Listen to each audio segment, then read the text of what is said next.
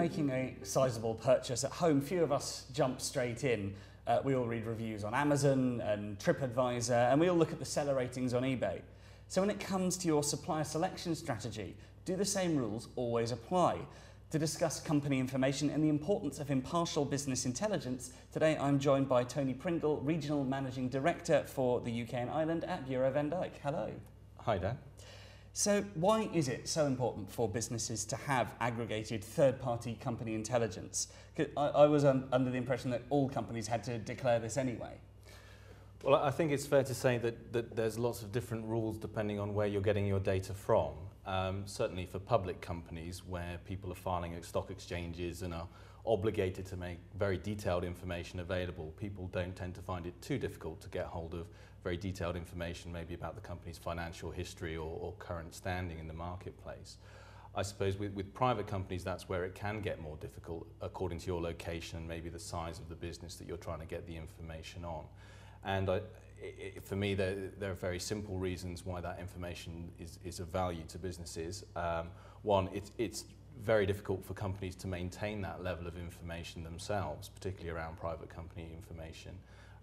Source it and standardize it in a way where they can make comparisons between companies and use it for those two crucial things that all procurement departments are looking for at the moment, which is to sort of minimize the risk that they face in their day-to-day procurement lives, and also to improve the margins that the company can achieve through better practice. So Bureau van Dijk is focusing more closely on the procurement sector than perhaps it has done in previous years. Why is this the case? Well, I think when you're in the field of business information, and we have been for nearly 30 years now, you deal with all sorts of companies in lots of different departments, but traditionally I think the established use of this kind of data where you're looking at financial performance of businesses, the ownership of businesses, and who runs those businesses has been very much the focus of financial institutions, professional service firms, and possibly more the business development function of companies, as well as obviously credit. And I think just with the way that businesses have evolved, particularly over the last 5 to 10 years, as times have got tougher, the procurement function has just become a much sharper focus for companies themselves. They see the procurement function as a way to improve their margins much more than they used to. And one way to do that is to invest in additional services for the practitioners in that area. And company information, by its nature, has been a very helpful source for people to be able to do that.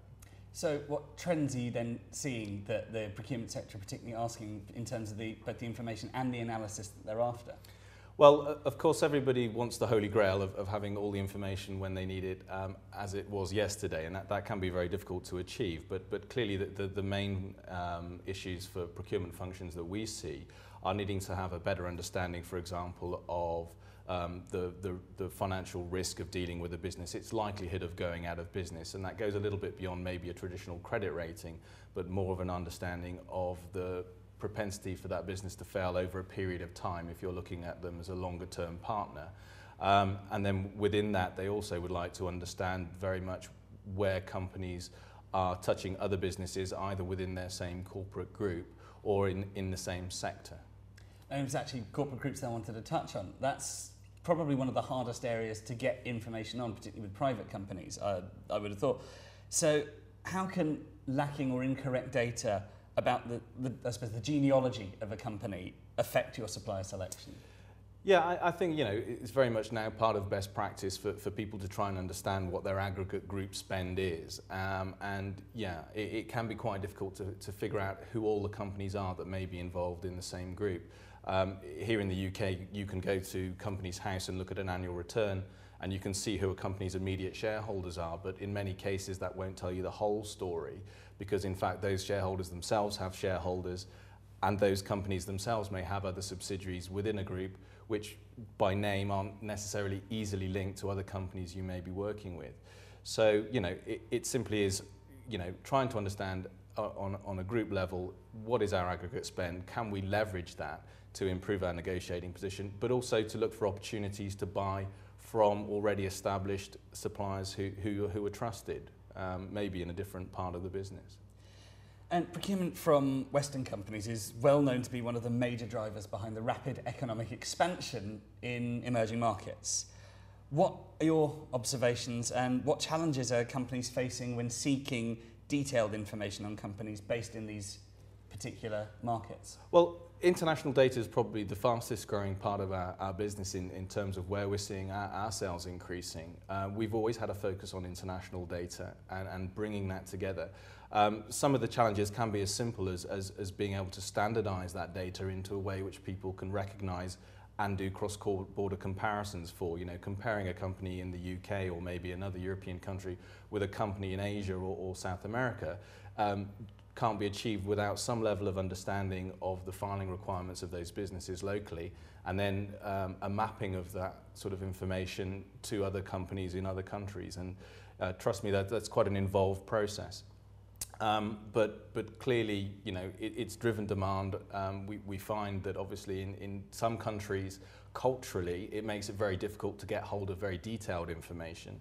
In some cases, there's an expanse of data out there, but you wouldn't necessarily want to reproduce it for circulation in an environment like procurement where people rely on it for big, important decisions. But certainly if we look at China, for example, you're seeing more data come to fruition. You're seeing more companies in China than ever before, of course, looking to do business with the outside world, and then it's in their interest to make this data available. So, you can have 600,000 Chinese companies reports today, whereas, 10 years ago, that would have been a very difficult thing to achieve. So how have companies changed their approach to their supply chain and procurement departments since the economic downturn? Well, I think I mentioned earlier, for me, it's become more of a profit center in some respects. I think people see procurement as an opportunity to improve the performance of the business, the EBITDA. Simple as that, really. And additionally, I think where they're looking at what's happened in the past and maybe where they've lost money because decisions have been made that could have been avoided, they do see opportunities to improve their risk avoidance, if you like. I've met companies who've obviously invested quite heavily in working with certain suppliers, and those suppliers have then struggled. They may have folded, and obviously that's left a big hole for people to then try and fill, which is quite expensive to fill. And I think that in some cases now people can see that with a closer link to monitoring what their suppliers are doing, they can dodge that kind of bullet. And cloud services, I wanted to ask you about. I think it's very much the buzzword du jour for many sectors. Pretty much everyone I speak to at some point brings up the nature of working in the cloud. Yeah. And obviously procurement is one of those that comes up quite often in. Why is keeping business intelligence data in the cloud so important?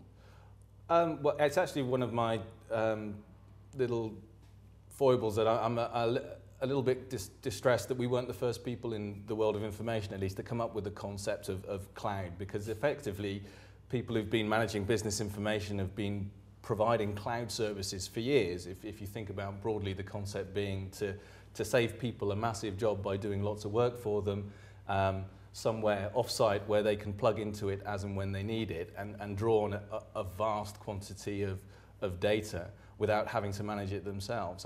So I think essentially business information were probably the first proponents of sort of cloud-type services.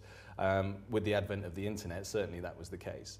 And with the way that technology works these days, it's so much easier for companies to pick and choose which bits of data they can pull down, because I think previously, for the procurement function, there wasn't the flexibility there necessarily to help them to make easy decisions about, budgeting for information, for example, because either you were going to be paying on a volume basis for numbers of reports, and in procurement that isn't always something that's easy to judge what you're going to be using, or you would have to pay for a large volume of data again, which maybe it would be difficult to justify the cost for that, and equally, maybe having to buy something that sat on the desktop alongside other systems that were already in place, which were the systems that the companies themselves want their buyers and procurement professionals to be using already, and not take them out of that environment. And with the way that technology has evolved, with all that information sitting up in the cloud, with the use of things like web services now ready to draw down, people can just pick it out when they need it, but more importantly, possibly, they can bring that into an environment where people are already working and just enhance the current processes. I suppose it's become more of you're providing rather the service of providing information, you're now providing the service as a whole, in that sense, being on the cloud. That now, I suppose someone can buy into being on the cloud and therefore they can buy into immediate data as opposed to buying a block of it that's already been produced. Yeah, I think, you know, the battle for all companies is to try and stay as up to date as you possibly can with information around the people you're doing business with, whether that's a client or a supplier. And this certainly facilitates that. You know, we have approaching 90 million companies within our global database now. And clearly no one's ever going to look at 90 million companies, but it's lovely to think that actually, you know, the company that you might want to have information on and potentially its peers and its corporate group can be accessed, should be as up to date as it can be, and is something you can rely on because you know it's coming from a quality source. And I just also wanted to ask you about, as someone who obviously deals with both credit departments and procurement departments, the functions appear to be becoming increasingly blurred over time. Why do you think this is the case? And do you think it'll become standard for businesses to merge them entirely in the future? I think it'd be a bit bold for me to speak on behalf of all businesses, and clearly I think there is a subtle difference between the way that a credit function would look at risk as opposed to a procurement function in many cases. Although the two have historically, I think, in many businesses been quite close. I think it wouldn't be too surprising for a person in procurement to know someone in credit who could have provided them with a rating if they were looking at a new supplier. But that increasingly isn't enough.